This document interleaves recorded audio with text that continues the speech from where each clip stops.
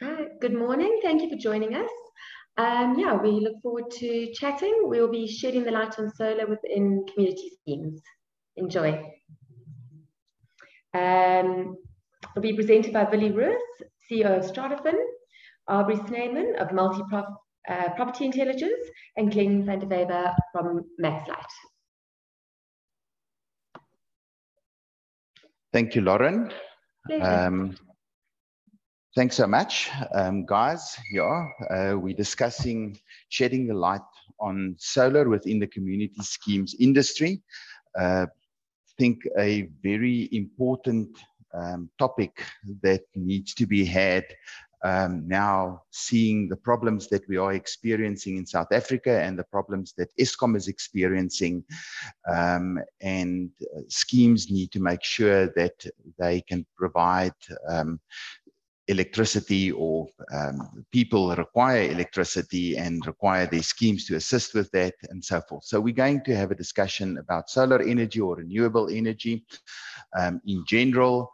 So energy that is derived from the sun through photovoltaic cells that then generates power from the sun's energy.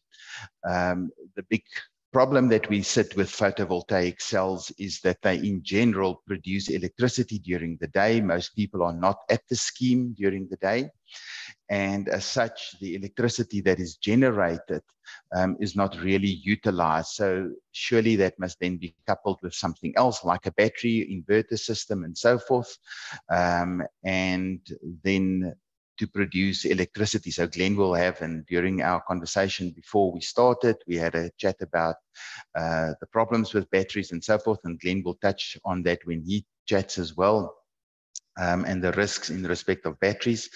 So it's a very important discussion, and we need to look at all the aspects that has an influence on that. So there is some new technology coming along. One of the universities in America has now patented a system where electricity can be produced at night. It works on the temperature difference that happens during the cooling of Earth, and that is then utilized in respect of the production of electricity. A Chinese university is busy with a technology where the drops of rain actually causes a friction, and that creates electricity. So there are very different innovative ideas out there that is being utilized, which will then make it possible for people to produce energy during nighttime and other times when it rains and so forth, without having the need of batteries. But even on the score of batteries, there is also some changes that are taking place. Currently, most batteries, or the better batteries that last the longest periods of time and so forth, is your lithium-ion battery. And lithium is not a very abundant mineral in the world, and as such, the cost of these batteries are very, very high.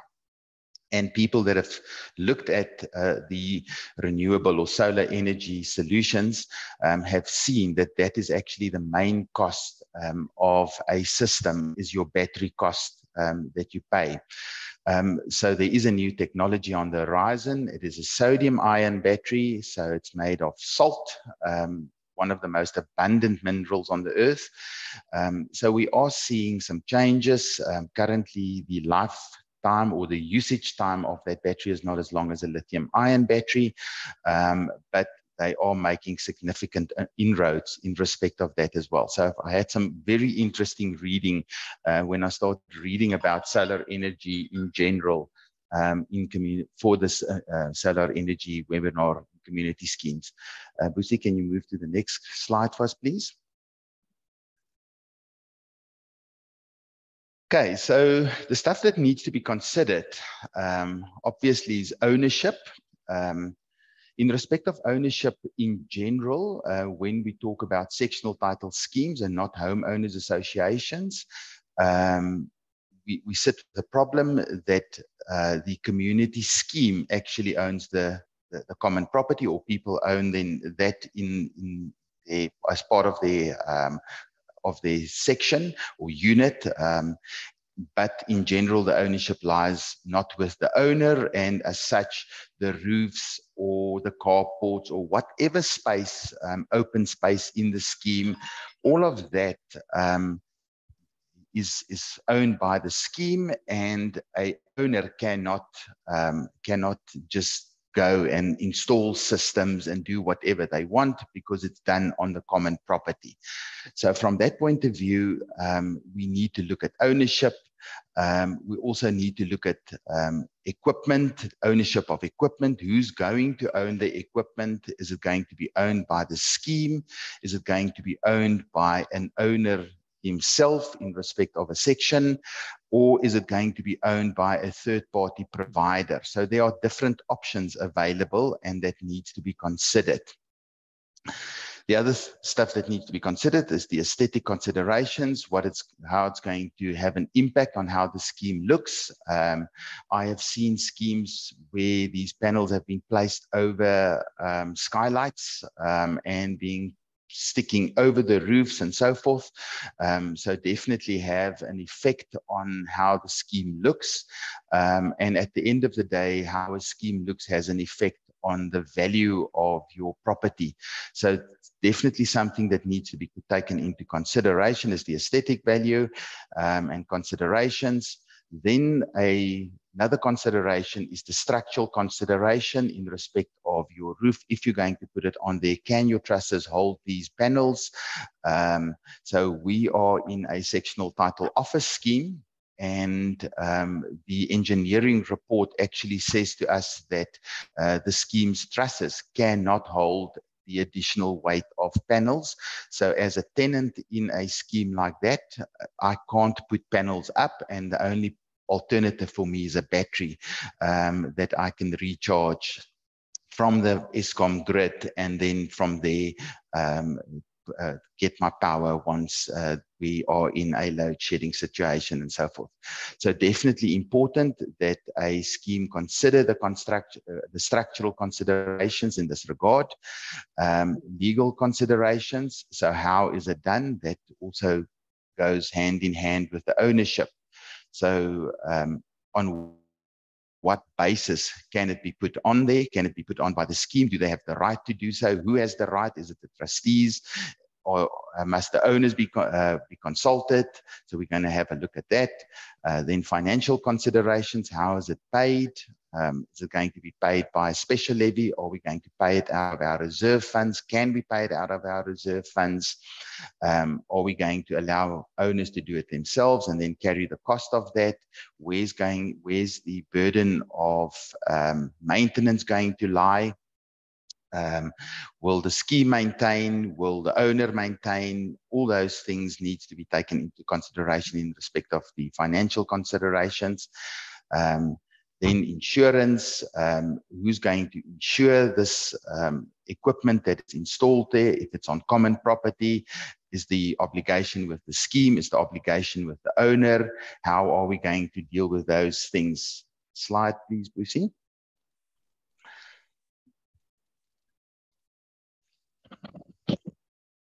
Okay, so if we look at the legislative considerations that we need to take into consideration, we must look at this Sectional Title Schemes Management Act, probably also the Sectional Titles Act. Abrie will speak about that a bit later on when we're dealing with exclusive use areas and the creation thereof and how it is legally created. Then your prescribed management rules and your prescribed conduct rules. So those are the main legislative levers that we have to look at and decide how we are going to do. So in terms of the Sectional Title Schemes Management Act, Section 13 and 13E specifically deal with the non-causing of a nuisance. So in that sense, somebody that installs a system onto the roofs of the complex without the permission is doing so without permission, and as such is doing so on property that does not belong to them, and that can cause a nuisance and a hazard for the scheme, and trustees are obligated to actually take that into consideration, and as such, there is a requirement that the necessary permission be obtained. Section 14.1 also deals with insurance of the scheme, and as I said, we need to look where that insurance burden will lie. Will it lie on the scheme or will it lie on owners?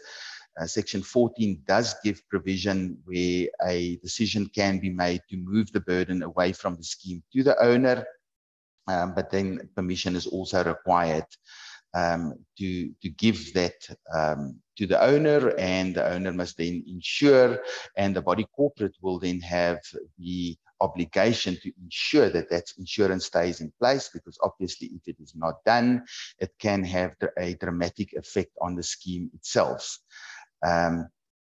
Your prescribed management rules 30 also deals with nuisance. So we've had a look at nuisance that specifically deals with how it should be dealt with by the trustees. So look at prescribed management rule 30B and ensure that these installations do not cause a nuisance.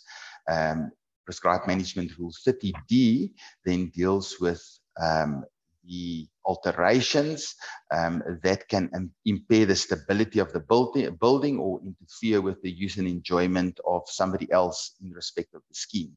So if you're going to install your panels on the open space because you now believe that you have the right to do so, you're definitely going to interfere with the use and enjoyment of somebody else, especially if you put it right next to the swimming pool in this little piece of open space next to the pool, and people can't lie next to the pool any longer and enjoy the sun for a bit of tanning.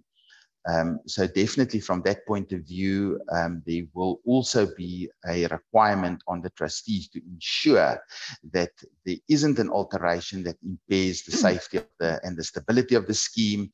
The trusses will hold it, or wherever it is installed, it will be able to hold that. It's not going to cause additional risks. Glen will speak about that later on, as I said, about the batteries, some additional risk that is being caused by those batteries. And as such, that needs to be taken into consideration.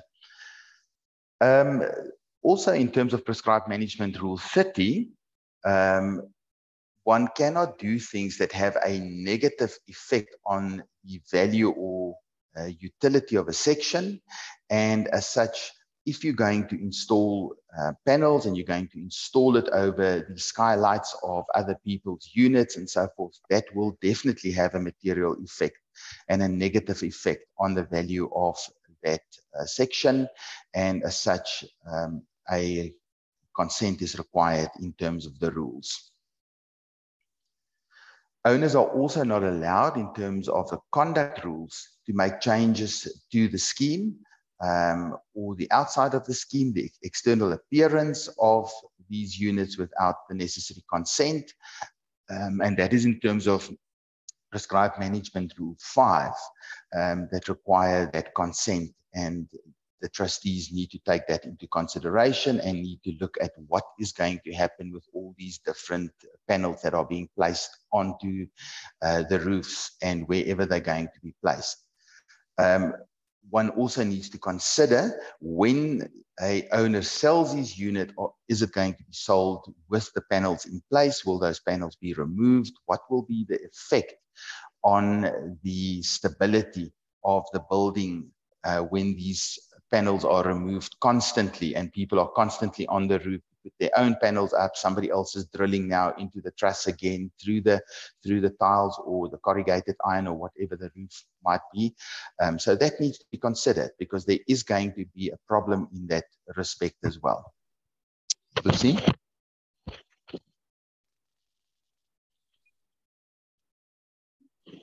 Okay, so I think one of the first questions that was raised a couple of months ago when we started having all this tremendous amount of load shedding is one of a scheme in Durban contacted us and wanted to know what the situation would be in respect of a multi-story building, and they only have one roof.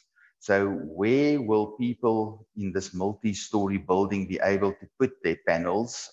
Will they be able to put them outside their window? some other way connect them to the outside of the building? Will they be able to put them on the roof? If they put them on the roof, who will get permission to put on? Who will not get permission? When the space is taken, what will happen to those owners that then come in later and say, now I also want to put my panels up?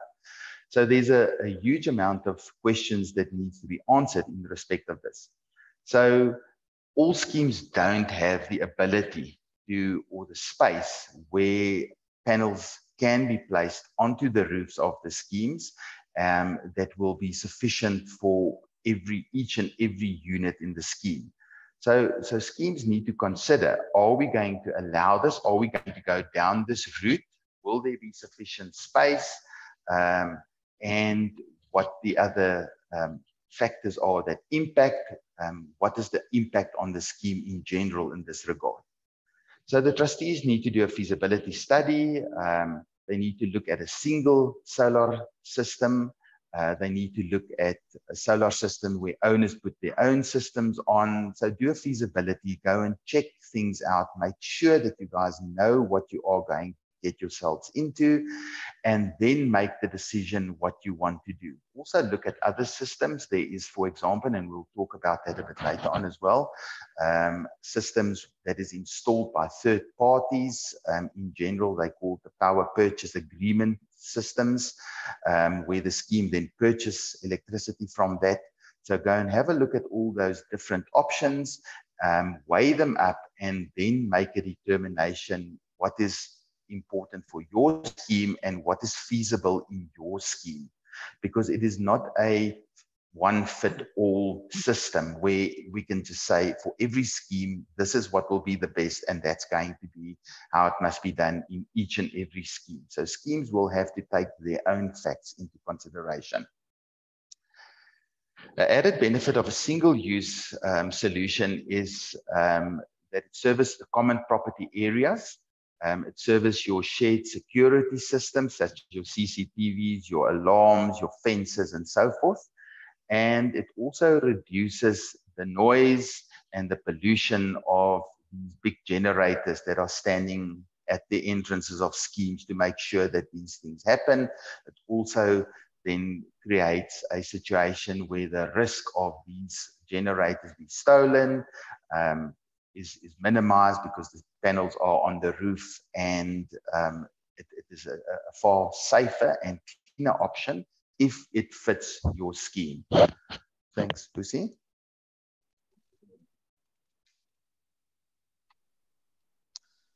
Okay, so the question is the authorization or the consent that is required. Okay, so we've said in terms of prescribed management rule 29, alterations or improvements that are not reasonably necessary requires a unanimous resolution. So one must first determine if this is an improvement that is reasonably necessary. I think in South Africa we have come to the conclusion that it is now reasonably necessary, especially if we hear that we're now moving to load shedding Schedule 8 to 9 and 10 and so forth. So I think we can safely say that it is reasonably necessary.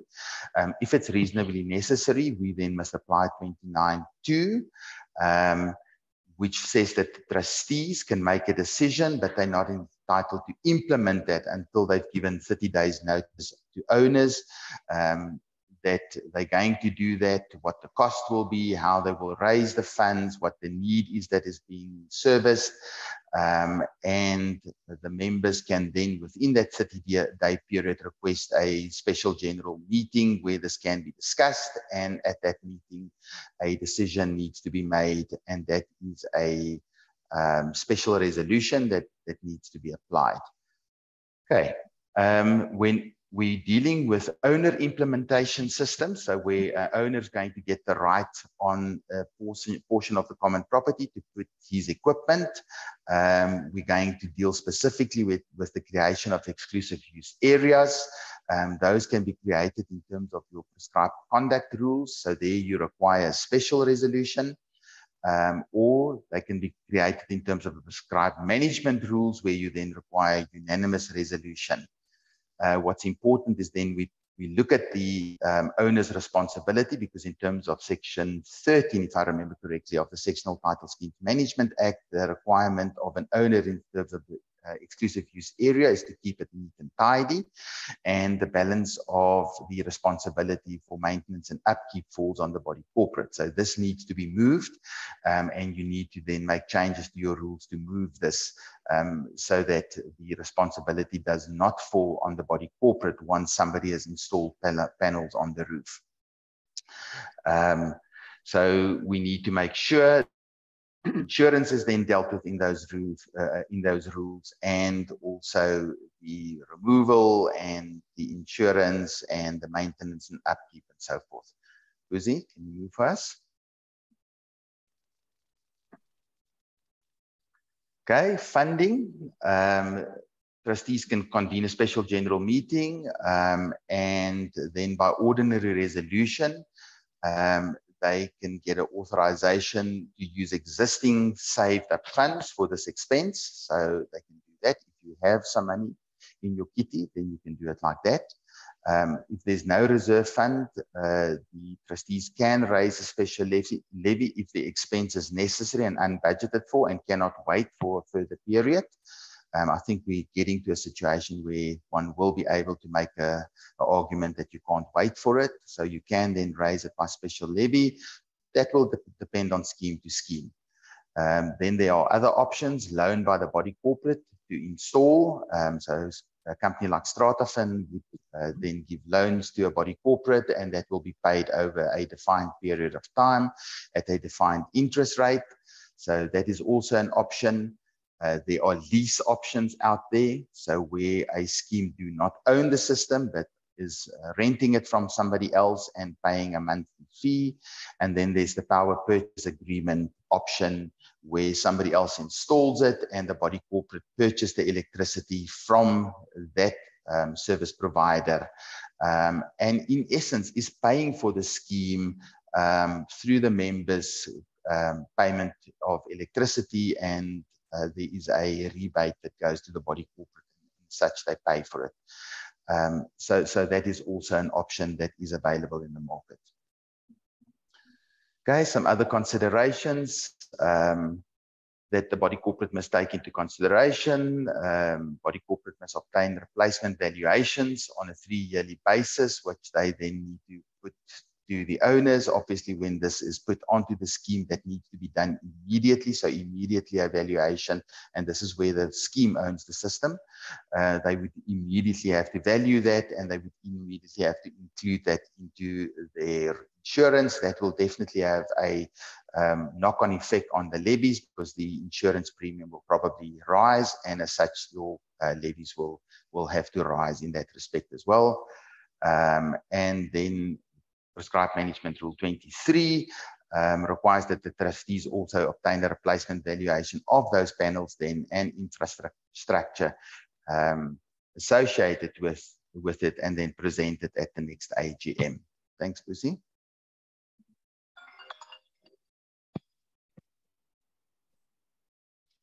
A quick chat about the so-called tax breaks. Unfortunately, the bad news is that it is not available to a scheme. It's only available to individuals. The minister specifically said that there was no demand, as far as they could see, from schemes for a tax break like this. I think from an industry, we should make it very clear that there is a demand, and that they start looking at that. So the tax break that was announced in the budget is not applicable to schemes and cannot be used by schemes at all. Okay, Lucy.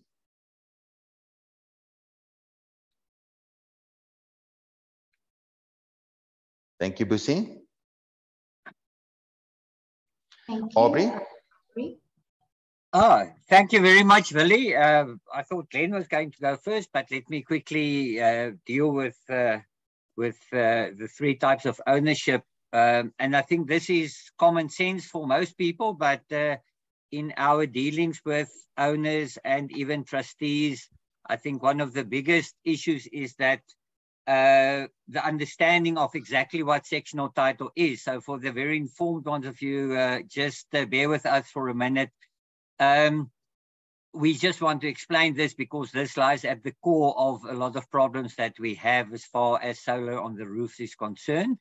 Of course, in sectional title in the complex, we have, in a way, 3 different ways of ownership, of which the most important one is the section. And so when you buy in a complex, you obviously buy your section, means the inside of your unit, split in the middle of the outside wall, as well as an undivided share in the common property. So that's what you buy. Next slide, please.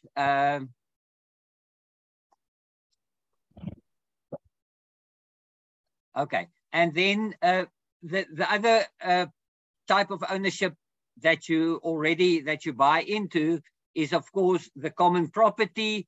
That is the undivided share that you have, and basically that is everything on the outside of sections is somehow common property. And then on the next slide, please, we have a special type of common property, and that is exclusive use area that must be registered in some way, and we will look at that now. A part of the problems that we have is what we call the de facto exclusive use areas, where people, by means of what they think they bought, often explained, or when a unit is sold, the property practitioner involved will tell the buyer that, listen, you buying the garden, you buying the carport, all of those things. If it's not registered somewhere, it is not an exclusive use area. And next slide, please. Okay. If you look at the bird's eye view from common property, of course, everything that we would look at would be common property, including all the roofs. And I think you can go to the next slide, please. What we need to consider when we look at common property is, the section, is that your section technically stops at your ceiling. So it's not only the roof area that is common property, and thus you don't have any say on it. It's also the area between the ceiling and the tiles. So if you want to install the batteries, for instance, in that area, that would also be common property. So one need to deal with the ownership of that. And the 2 ways to register exclusive use areas without using all the legal jargon is basically on the sectional title plan done by the land surveyor. And typically that is mostly only done in new schemes when exclusive use areas form part of it from the beginning. Not many of those around, and especially I haven't seen any sectional title plan where exclusive use areas was registered for roofed areas. This is a new development, and maybe in the new schemes we will find that, but up to now you can be 99.9% sure that your roofed areas will be common property, and therefore no individual owner can deal with it. That is unfortunately quite an expensive way of going about it, and it's not really recommended or necessary if we look at solars on the roof. The other way that is more common and that we are involved in very often is to create exclusive use area plans. You can go to the next slide for us, whereby areas, and that include, typically it would be gardens, it would be parking areas, carports, things like that. Anything that is seen by owners as being used for their own purpose, that is registered in an exclusive use area plan, of which we have a sample here. And with that, we recommend that the solar issue is dealt with by registering areas of roofs to specific units, or for all the units areas, so that panels can be put onto the roofs. Of course, we need to comply with a lot of conditions, and we need to do some proper due diligence before that is allowed. There's various aspects that that can cause problems if it's not done properly. One of the issues, as Willie also mentioned, is that we need to ensure that the distribution of the exclusive use areas for units is fair, and that we make sure that each and every unit, according to their PQ, if that's how the complex want to do it, can have enough viable roof area. And therefore, it is important for trustees to undertake a investigation on how many of the roof area is suitable for panels. It's no use allocating half of the north-facing part to some units and the others southern-facing or in the shade of trees, where it will not be effective. So we need to be fair to all our owners. And a practicality also that one should consider is that while it's common property, the gardens, the trees and stuff in there obviously is common property as well. As soon as that becomes exclusive use areas, it becomes more difficult for the body corporate to deal with those trees. So it might be necessary to investigate if certain trees need to be removed to make it possible to provide enough north-facing sunny areas for the complex. Next slide, please. Okay. What should be indicated on the exclusive use area plan? On the plan, if we prepare it for a complex, we need to draw all the existing sections, obviously to scale, indicating the location of the distinctively numbered exclusive use and the enjoyment part and the purpose for which these parts are to be used. So on the plan, we will survey the outside lines of the exclusive use areas.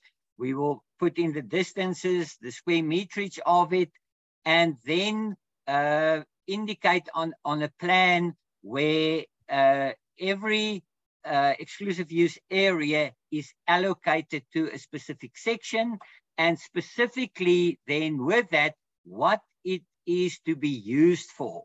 So if it is allocated for a courtyard, you can't enclose it and make a living room from it. Anyhow, for any changes, of course, it needs to go through all the necessary steps at the body corporate before these plans can be approved, and eventually they will form part of changes to rules that will cover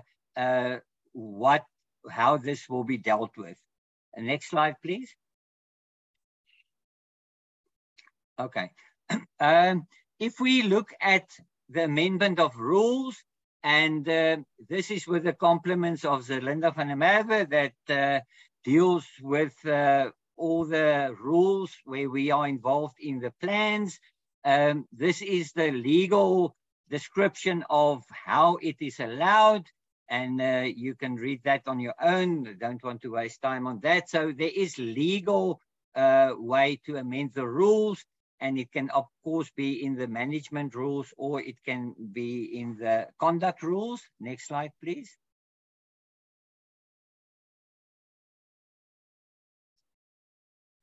Okay. We just want to quickly have a look, without going into details, of the type of aspects that we need to cover in the rules. And as I said, this should be put into place by people in the know. I'd never recommend that trustees do their own rules or body corporate. It is just too technical, and it's so easy to get yourself into trouble if it's not done properly. So the first rule that one should have in is that you need written application from the trustees, even if it's your exclusive use area, to install solar on the roof or anywhere on your exclusive use area. And that application should, of course, include things like all the components you're going to use, a plan and photographs of exactly what you want to do to ensure that you do not negatively affect the aesthetics of the complex. You need to say how the insurance is going to be affected of your section. You need to have input on the roof structure's capability to deal with the weight of the structures you want to put on. And then, of course, it must not negatively impact on any structures or the waterproofing or, important, the fire integrity of the complex at all. Then the owners will be made responsible for maintenance, repairs, and replacements if anything goes wrong. The owner will be responsible for the removal or the decommissioning of the installed system, should that be necessary or required at any stage. The owner will be responsible for damages on common property caused by the installation. And one must keep in mind that it's not only the panels and the batteries, there's cabling that must be done from the panels to the batteries. And it may be that you need to go through another section, or definitely over common property. If these are attached to walls, that is common property. And the owner will be responsible for all costs and associated issues. The body corporate will reserve the right to inspect the roofed areas at any stage. And the owner will be responsible if any changes need to be made to the roof area for the installation of panels. If the angle is not correct or whatever, that would be for the cost of the body corporate, or for the owner that wants to do it. And then, of course, the body corporate will not be liable for any damages at all. It's just a brief description of the type of things one needs to look at.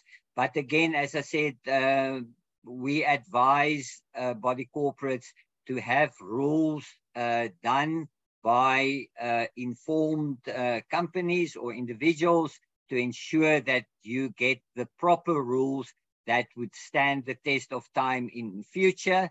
Of course, these rules with the plan that we discussed must be submitted to CSOS for approval, and they will only become valid once they have been approved by CSOS.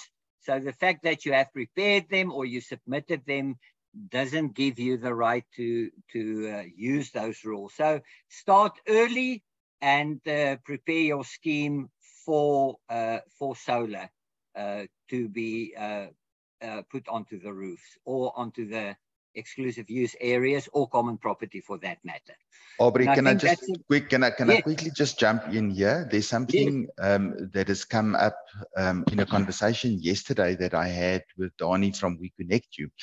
And it was specifically regarding section 15B3 in respect of levy clearance certificates. Now, levy clearance certificates currently just deals with the financial aspects. And the problem that one have with that is that if somebody has installed panels on the common property, and there's now a destruction of common property when they remove it, or there's damage to that effect, then one would not be able, in the event of a transfer, until such a time as that damage has been quantified, you will not be able then to refuse the issuing of a clearance certificate. So maybe that is also something that needs to be dealt with in the rules, and I will have a chat to Zerlinda and to Karen about that as well, so that we can actually start talking about that as well, so that people understand that they must include in their rules also the authority to withhold until such a time as this damages has been fixed and repaired, because you're going to see a lot of damages when people start removing these panels. They go up and down the roofs of schemes. So yeah, so sorry that I jumped in there. It's just something that came up from a conversation yesterday. Yeah, thank you for that, Willie. I think that is the end of what we really have to share for now. Just check the next slide, but I think, yes, that would not be for me anymore. Glen, I think this is now your responsibility. Thanks, Aubrey. Willie, when you said you had a problem, I thought you were talking about load shedding that was coming through and you were going to cut the whole thing off for us. So no. To the plan. So when we start talking about solar energy, there are so many. There's no one way to do it. Unfortunately, every complex poses its own challenges. Every homeowner has its own his or her own agenda or way of thinking in terms of what they want out of solar. Some people want lights. Some people want hot water. Other people want television. Other people want just the common property and quite happy to have candlelit dinners. So everybody's different. Every complex is different. There's no one size fits all. There's no one solution to fit all.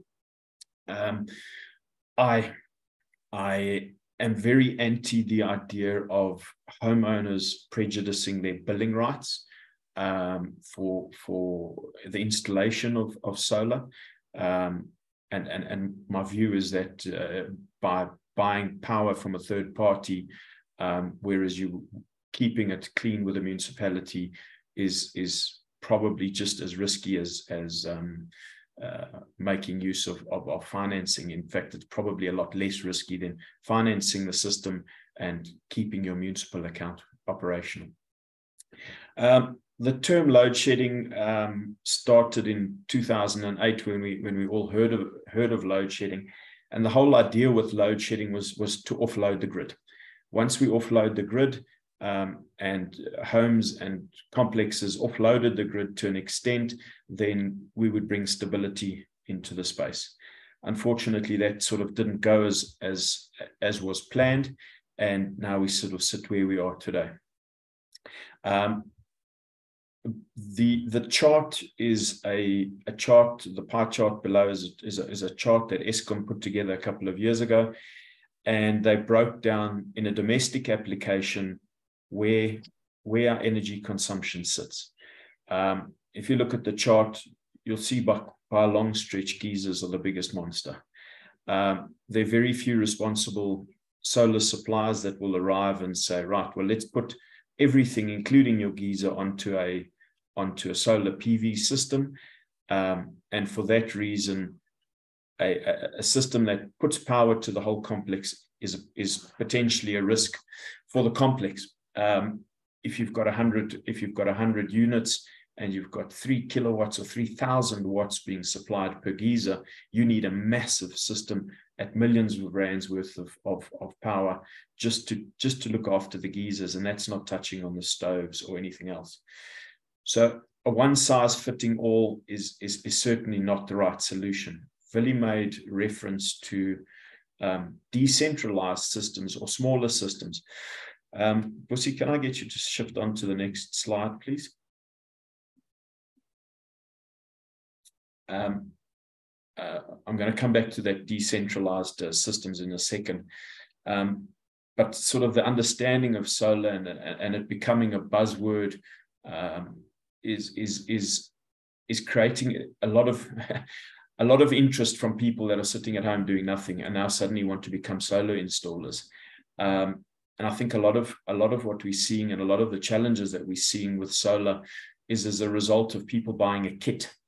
A kit that is bought from a large reseller or over the internet.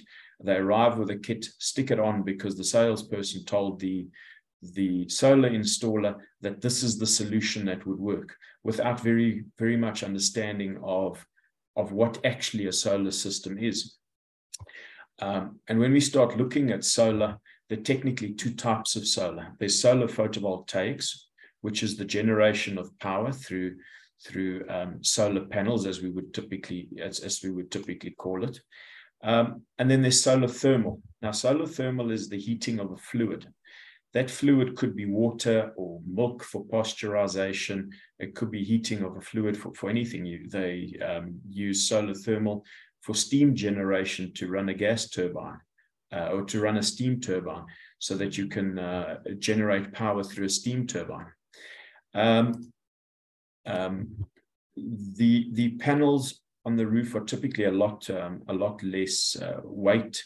There's a lot less weight on solar PV panels or photovoltaic panels than what there are on geysers. But the geysers are, from a savings perspective, far better than panels in a domestic application. If you can save 40 to 50% of your electrical bill, you're going to save it by installing a solar thermal geyser, which is in the bigger picture the low-lying fruit of solar. The solar photovoltaics will give you what we call security of supply, and security of supply being when the lights go out, when there's load shedding, you still have power. The panels themselves won't give you anything. It's the bits and pieces that are coming with it, the batteries, the charge controllers. Those bits and pieces need to be in place, and especially the batteries at night. You won't get anything without a battery at night, or at load shedding for that matter. And even grid tie solar inverters will give you nothing if the grid falls over during load shedding. A grid tie inverter is an inverter that draws life from the grid, and if that grid falls away, so too does the system. We'll see if I can ask you to shift on.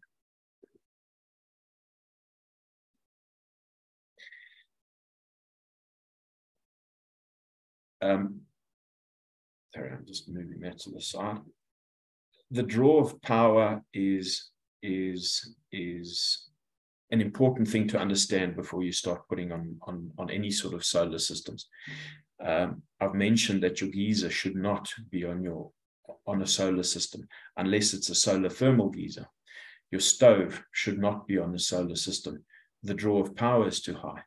Space heating, air cons. You are getting Samsung that are bringing out these extremely efficient air conditioners, but the rule of thumb in a domestic environment, air conditioner shouldn't be on. Same too as underfloor heating. A toaster and a kettle is something that can go on. They don't draw a huge amount of power, although they do draw a significant amount of power, but it's for a short space of time. An air fryer or a countertop oven would draw a similar type of power to a kettle or a toaster, but it would draw it for 3-4 hours while you're doing cooking or something, and that has an impact on your storage capacity. If you've only got 4 kilowatts and you're pulling an hour of 1 kilowatt of power an hour, and you're running it for 4 hours, well, you've got a problem. So it's very important to understand what you want to make use of. A tumble dryer is another device that has an element or resistance heater in it, and that too shouldn't be made use of. I've mentioned the hairdryer here, and a hairdryer is somewhere between about 1,000 watts. And the significance of a hairdryer, which we probably not really think much about, but if you had 500 in a 500 unit complex and you had 50 hairdryers going at the same time, there's a hell of a lot of power going on there. And if everybody typically gets up for work at 6 o'clock in the morning and is moving by 7:30 to get to work by 8 o'clock, the potential that there are 50 hairdryers going on in a complex at the same time is quite high, especially in a complex of 500 units.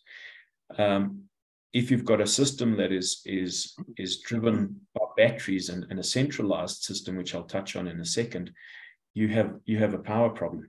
You would need to have a significant amount of power just to take care of those hair dryers all going on at the same time. Pussy, if I can ask you to shift to the next one. So a centralized system. What do I mean when I talk about a centralized system? A centralized system is a system that injects power, as you can see by the red line, behind the complex's meter, but in front of the meter before every single unit. It doesn't change the consumption or draw of power from the unit at all. All it does is it supplements the grid that comes from the mains with additional power. The draw remains the same behind the meter that services the homeowner. So if you're injecting power into the grid of the complex, you're not affecting the draw of power from the homeowner. You keep the draw of power the same. The difference is he just needs to buy that power or make use of that power, or some agreement needs to be in place in order to finance the installation of a centralized system. So a centralized system just injects power into the grid of the complex and doesn't do much in terms of consumption for the homeowner. If we go to the next slide,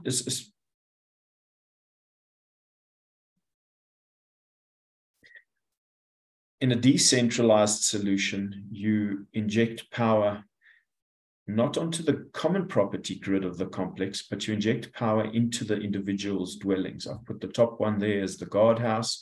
I'll put the next one as unit 1, as unit 2, and you inject power into the unit itself in some or other fashion, whether it be by solar panels or by a solar geyser. You don't inject power from a solar geyser, but you offset power by a solar geyser. And that offsetting saves the homeowner money because the power enters the unit from behind his meter. It also affects the body corporate meter because the homeowners or the units are all using less power. So you're offsetting the body corporate's common property or the body corporate's individual bulk meter by saving power behind the meters of the homeowners. And it's an important thing to understand where you inject that power, because a decentralized system and smaller systems, as Billy touched on, are far more reliable, far more stable than having a centralized system. It might appear to be, far greater idea to have a centralized system, but if a single fuse were to blow in a centralized system, potentially you could have your whole system going down. Whereas if you decentralized your system and something were to go wrong with unit 1, it definitely only affects unit 1 and not all the units. So understanding where your service provider is going to inject power into your complex and in which position is critically important. I'm also far more excited about the idea of decentralized power when you're looking at a complex as a whole. Willie touched on the idea that smaller systems throughout the complex would be far better, but many smaller systems mean you could have a system that's dedicated for your electric fence. You could have a system that's dedicated for your common property lighting. You could have a system that's dedicated for your guardhouse. And all of these smaller systems potentially mean that there's far more reliability of power and stability throughout the complex. If the cameras go down, well, your electric fence is still working. If your electric fence goes down for whatever reason, you've still perhaps got cameras up, or you can start getting the guards moving around, but you would still have lighting. So depending on the layout of the complex, depending on the needs and the wants of the homeowners, understanding where you're going to inject power, the type of system, whether it's a centralized system or a decentralized system, are really key components for the trustees making decisions as to what sort of system they want to introduce into the complex. If you shift to the next slide, please.